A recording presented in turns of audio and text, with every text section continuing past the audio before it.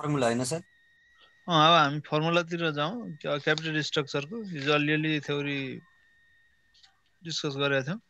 Capital स्ट्रक्चरको component के हुन्छ भन्दा त्यो क्यापिटल फन्डको सोर्सहरू हो के सोर्सहरू चाहिँ हुन्छ भन्दाखेरि चाहिँ पहिला हुन्छ डेब्ट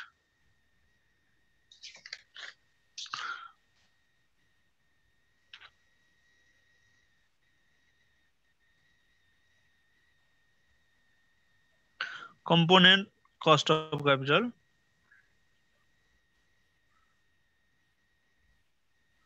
component of cost of capital यसमा cost of debt छ सुरुमा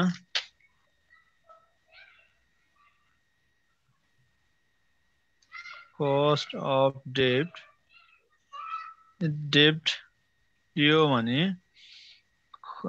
यदि cost of debt मा पनि एउटा के हुन्छ त भन्दा डेब्टको एउटा पर्पेन्सिटी हुन्छ जुन कहिले त्यसको म्याच्युरिटी हुँदैन भने अर्को म्याच्युरिटी हुन्छ अथवा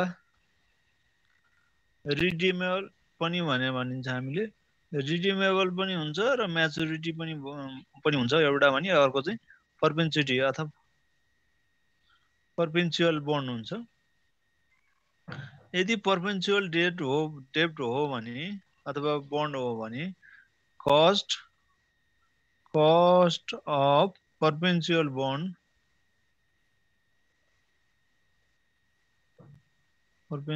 bond जसलाई हामी cost of perpetual bond cost of debt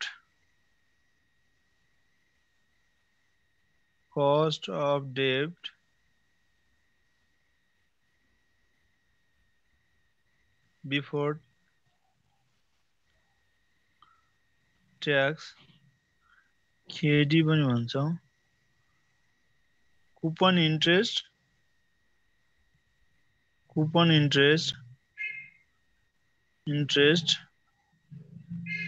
divided net profit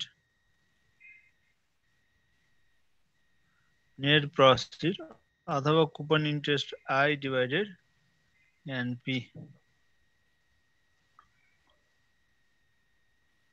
यो भयो नि हामीले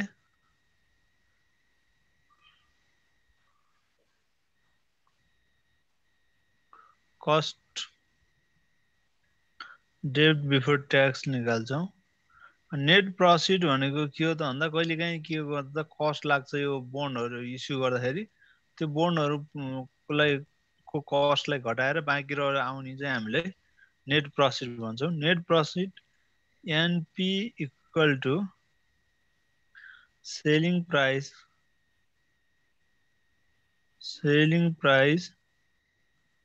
माइनस फ्लोटेसन कस्ट है त फ्लोटेसन cost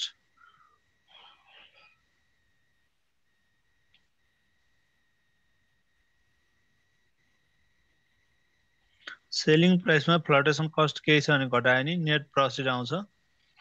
सेलिङ प्राइस भनेको फेरि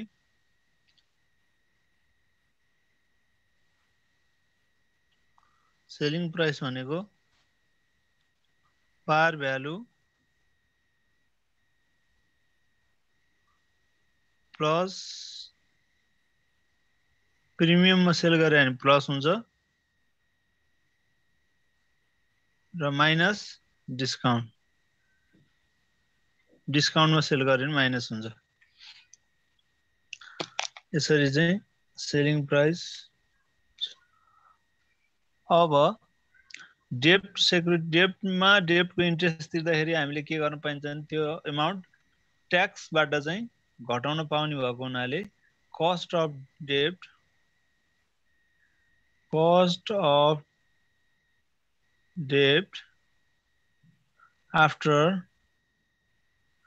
after tax जसलाई हामी KDT पनि भन्छौं KD भनेको बिफोर ट्याक्स भयो KDT भनेको after tax KD 1 minus tax rate गर्यो भने cost of debt after tax आउँछ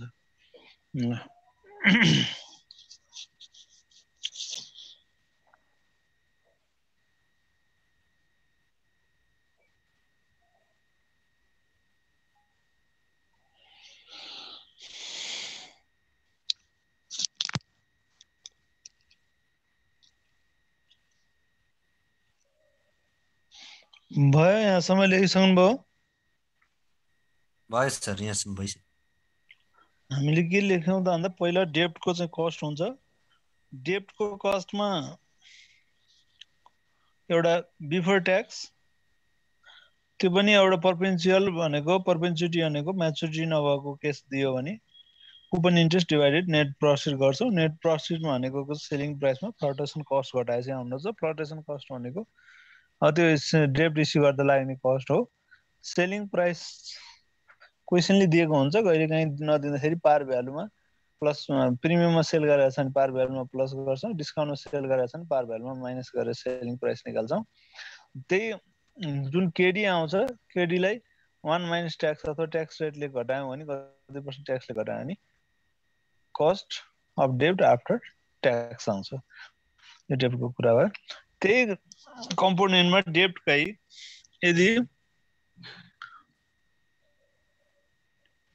यदि पर्पेन्चुटी नभइकन म्याचुरिटी भएको बोन्ड छ भने कस्ट अफ डेब्ट, cost of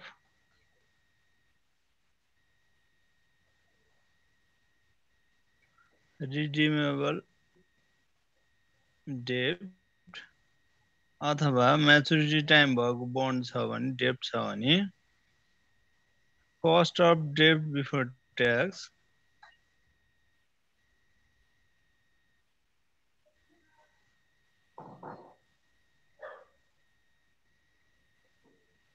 tax KD equal to I coupon interest plus am minus NP divided n whole divided m plus 2np divided 3 यो गरेर पनि हामीले केडी निकाल्न सक्छौं, जुन हामीले एप्रोक्सिमेट वाइटिएम निकाल्दा लगाएको फर्मुला। आई भनेको कुपन इन्ट्रेस्ट, एम भनेको म्याचुरिटी भ्यालु,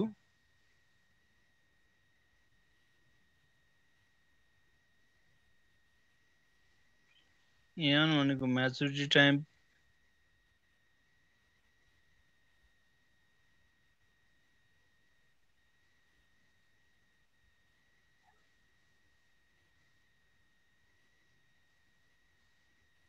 एनपी भनेको नेट प्रॉफिट,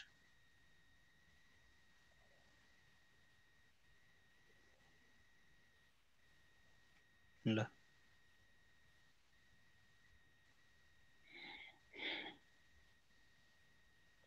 यसरी पनि हामीले निकाल्न सक्छौं। अथवा बोन्ड भ्यालुएसन मेथडबाट के भयो? भइसक्यो सर। सर यो म्याचुरिटी भ्यालु भनेको पार भ्यालु हो। हो पार भ्यालु पनि भन्न सकिन्छ यसलाई।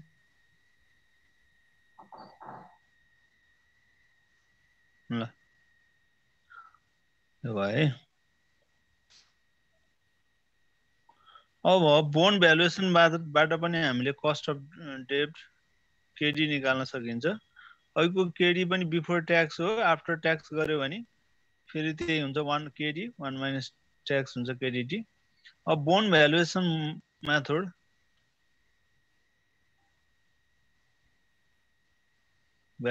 मेथड बाट पनि हामीले के गर्न सकिन्छ त भन्दा कस्ट अफ डेब्ट निकाल्न सकिन्छ। यो कसरी गर्न सकिन्छ भने बोन्ड भ्यालुएसनमा भनेको यहाँ भ्यालु अफ बोन्ड भन्ने ठाउँ हामी एनपी राख्छौं, अनि I into PBI of A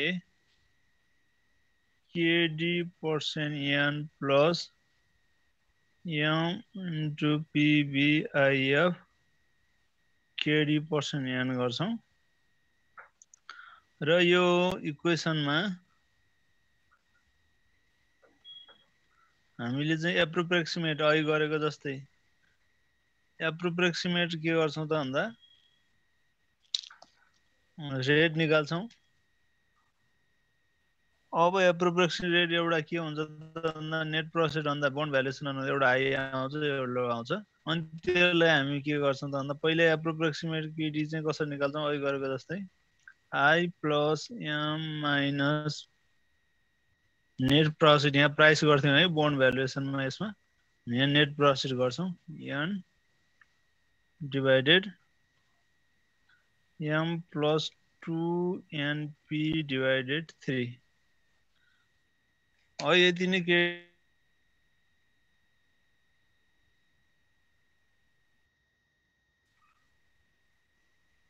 bond valuation मेथडमा अब यो गरिसकेपछि यहाँनिर यो एप्रोप्रिएसमेट आएकोलाई यो इक्वेसनमा हामीले राख्छौँ यो इक्वेसनमा यहाँ चाहिँ ट्राई एट यति पर्सेन्ट भनेर राख्छौँ यो कति पर्सेन्ट आउँछ एउटा भ्यालु यो एनपी एउटा बढी आउँछ एउटा कम आउँछ अनि त्यसपछि हामी बाइ इन्टरपोलेसन गरेर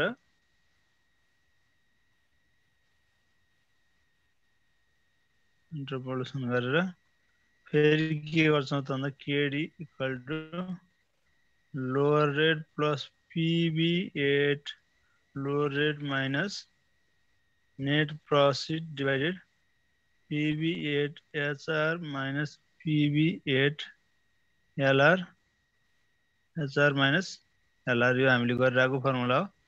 यो गरेर हामीले के गर्छौँ केडी निकाल्छौँ अब कस्ट अफ डेब्ट बिफोर ट्याक्स हुने यो केडी भनेको कस्ट अफ डेब्ट आफ्टर ट्याक्स भनेको फेरि डेब्ट आफ्टर ट्याक्स केडिटी भन्छौँ हामी त्यो निकाल्नलाई चाहिँ फेरि यही केडीलाई 1 माइनस ट्याक्स रेट गर्यो भने केडिटी आउँछ यसरी बोन्डको गर्छ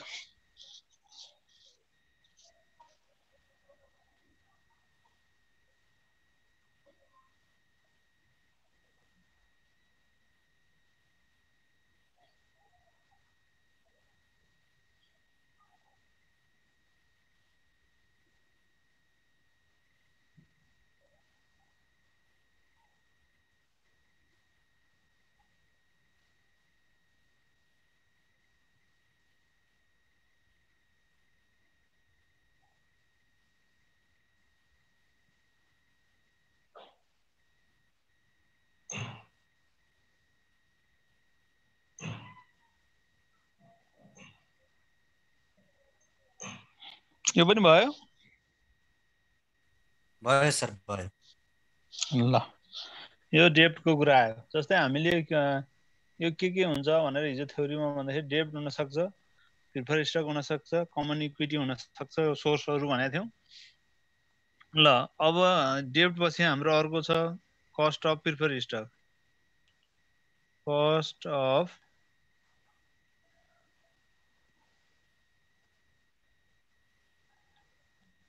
prefer stock cost of prefer stock अब कस्ट अफ प्रिफर स्टकको पनि हामीले फिचर हेर्ने हो भने पहिले च्याप्टर 3 मा पनि हामीले पढाएको थियौं एउटा बोन्ड टाइपको हुन्छ म्याच्युरिटी भएको एउटा के हुन्छ पर्पेन्चुअल हुन्छ स्टक टाइपको म्याच्युरिटी नभएको हुन्छ यदि म्याच्युरिटी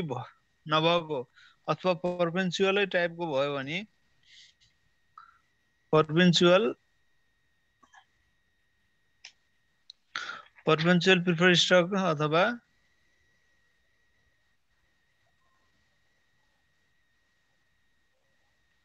पर्पेन्चुअल अथवा यसलाई हामी इरिडेमेबल पनि भनिन्छ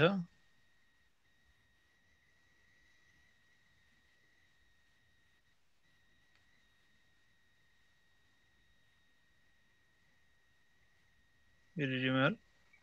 भयो भने पर्पेन्चुअल र यो छ इरिडेमेबल भयो भने cost of prefer stock cost of prefer stock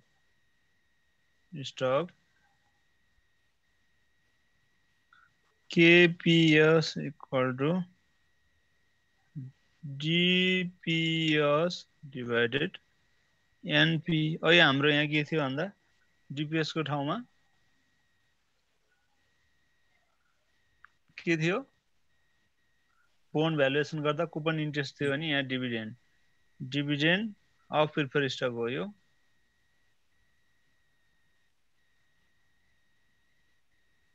dividend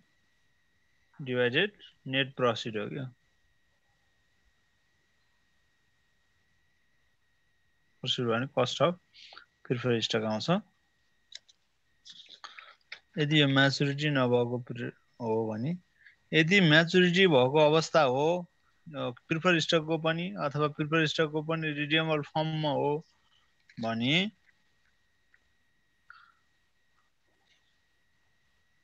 यदि प्रिफर स्टकको पनि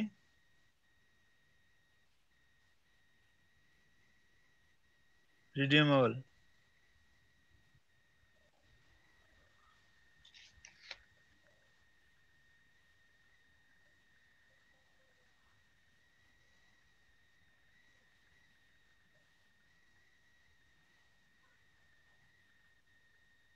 प्रिफर स्टक हो भने हामीले बोन्डको म्याचुरिटी भएकोमा जसरी निकालेका थियौं त्यसरी नै भ्यालु निकालिन्छ cost of prefer stock cost of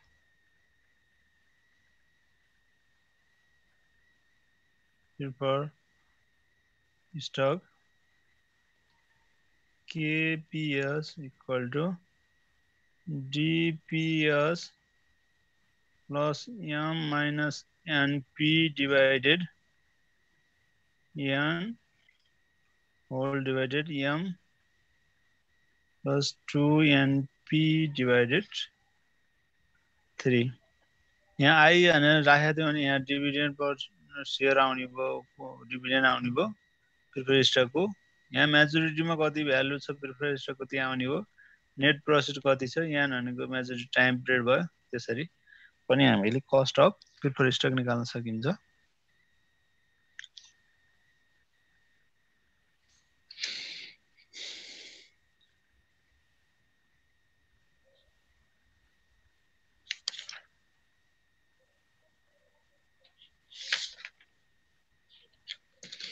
साथीहरु बढ्नु भयो भएन सर यसमा जस्तो त क्रेडिट गरे जस्तै त ट्याक्स चाहिँ के गर्नु पर्दैन यसमा पर्दैन किन पर्दैन भन्दाखेरि त्यो डेब्टमा चाहिँ के हुन्छ भन्दाखेरि ट्याक्स तपाईले डेब्टको इन्ट्रेस्ट तिरिन्छ नि हजुर हजुर इन्ट्रेस्ट तिर्दाखेरि चाहिँ के हुन्छ भन्दा ट्याक्सेबल इन्कमबाट हामीले त्यो घटाउन पाउँछौं खर्च घटाउन पाउँछौं ब्याजको चाहिँ तर डिभिडेन्ड चाहिँ कहिले तिर्ने भने नेट इन्कम पछि तिर्ने भयो भने त्यसको खर्च त्यसरी घट्दैन नेट इन्कममा खर्च घट्छ हैन हामीले इन्कम स्टेटमेन्ट बनाउँदाखेरि हजुर हजुर इन्ट्रेस्ट तिरेको घट्छ नेट इन्कम आउँछ त्यसपछि हो नि डिभिडेन्ड दिन्छ प्रिफर स्टकलाई पनि त्यो भएको हुनाले